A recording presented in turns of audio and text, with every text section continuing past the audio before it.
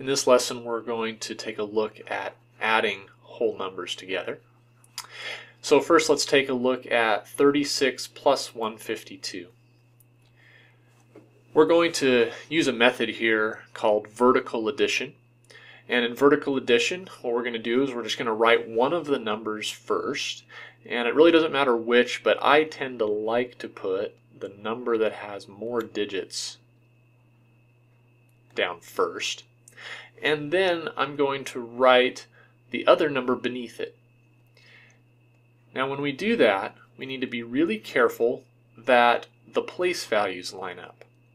So in other words, the 3 is in the tens place of 36, so I need to put that directly under the digit that's in the tens place of 152. The 6 is in the ones place of 36, so I'm going to put it directly underneath of the ones place from 152. So we line them up just like that, and what we do is we simply add straight down. So I'm going to add 2 and 6, which of course gives me 8. I'm going to add 5 and 3, which of course gives me 8. And then I have nothing here in the hundreds column for 36, so it's really just 1 plus 0 is 1.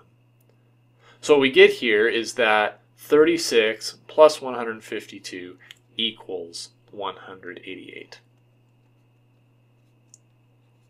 Now this process always works. What's really kind of happening here is, again, you can think of money. The ones place can maybe represent $1 bills, the tens place can represent $10 bills, and of course the hundreds represents $100 bills. So if you have 2 $1 bills plus 6 $1 bills, you have 8 $1 bills. 5 tens plus 3 tens is going to give you 8 tens. Okay, so if you have 8 $10 bills plus 8 $1 bills, you have what? $88. And then if on top of that you add one more $100 bill, well, you just up that to 188. So we're really just adding up place values straight down, and that's going to allow us to figure out the sum of larger numbers like this. Moving over to this next example, one thing that's nice here is that the two numbers have the same number of digits, so it's easy to remember to line everything up. And again, it doesn't matter what you put on top, what you put on bottom. And we'll start the same process we did in the previous problem. However, we run into a snag right away here. We add 8 and 5, and when you add 8 plus 5, you get 13. But we only have space for one single digit underneath of the ones place. And so we got to think about what to do here. Now, again, thinking about money can be helpful. If a cashier, say, handed you back $13 all in ones, you might not be too happy with that, right? I know I wouldn't be.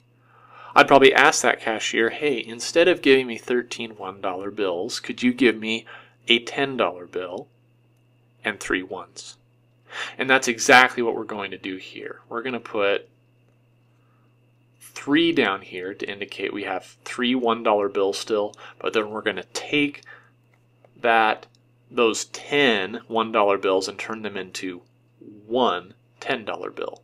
So I am carrying the tens place of this number that I got from adding 8 and 5, taking the tens place and carrying it over to the next column.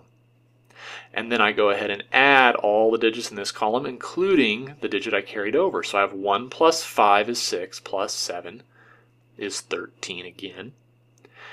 And so I'm going to put that 3 here, so for 13, so 3 in the ones place, carry the tens place over to the next column.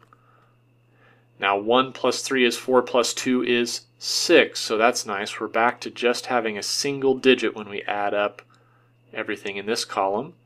And so there's no carrying necessary for the fourth column. Now I can add 1 and 4 and get 5. So our answer here, when I want to add these, is 5,633.